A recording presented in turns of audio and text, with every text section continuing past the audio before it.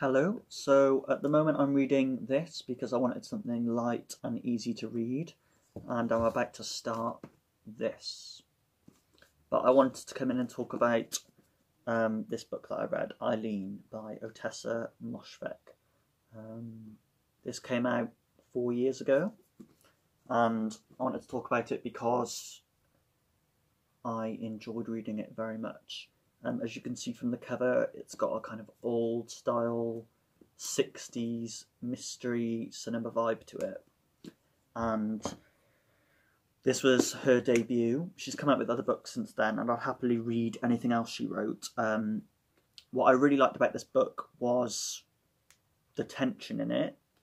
It's set in New England in America over like the cold winter in the 1960s at some point. And it's set at the point where everyone's tired of the winter and the snow and everyone just wants it to get better, basically. So it's really grim, bleak, but Eileen makes it really fascinating to read about. So throughout the novel, you know that Eileen is recounting her early adulthood at the point where she decided to leave the town. So you know it holds this tension for a particular reason, and the novel builds up to the climax really, really well.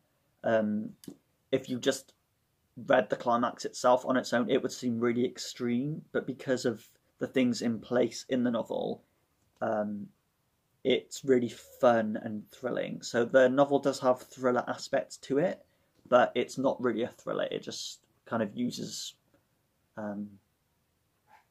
certain tools from a thriller novel to make itself work.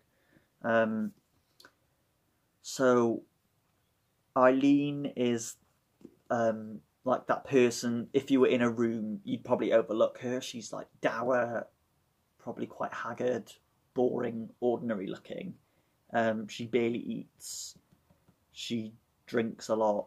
She has to take care of her alcoholic older father, who's a retired policeman. And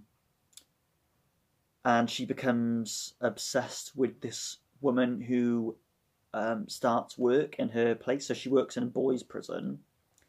So that's an interesting dynamic just on its own.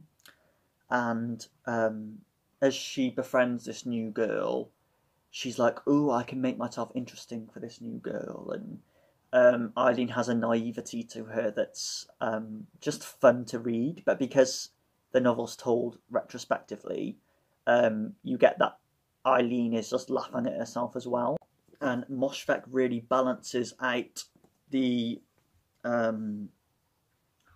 funny side of Eileen with the bleak and depressing side of her life really well. For instance, there's one bit where she goes on a night out and then wakes up in the morning in her car, her like banged out car that barely works. She just wakes up and there's just a puddle of sick next to her in the seat, and her hair just looks a fright, and she's like crashed into a snowdrift. And she's like, "What the fuck? How do I end up in this?" And so there's an unreliability attached to her as well, which is done in a way that makes her intriguing rather than retentive. So there's also a scene where Eileen, she's in this woman's house, and she's in the bathroom, and then she sees like a bar of soap in the shower with just pubic hair on it, and then she grabs it and just rubs it all over her face. So it's just really disgusting. But disgusting in a fascinating way. It's like, I thought the plot was really well managed, and I thought the characters were believable, and the way they interacted with each other was really well done. The other thing I liked about the book was that it wasn't trying to do any like cheap literary theatrics. The prose was good and quite stark, which suits the atmosphere. And the only issue, the only like really niggly issue I had was that twice it described like the night sky as like spangled with stars. Like that was the only thing that it said that twice. So if that's all I could find in it that I had issues with, normally that means it was a really good book coming from me. Looking for a cold, pithy, interesting read, pick this up. Case dismissed.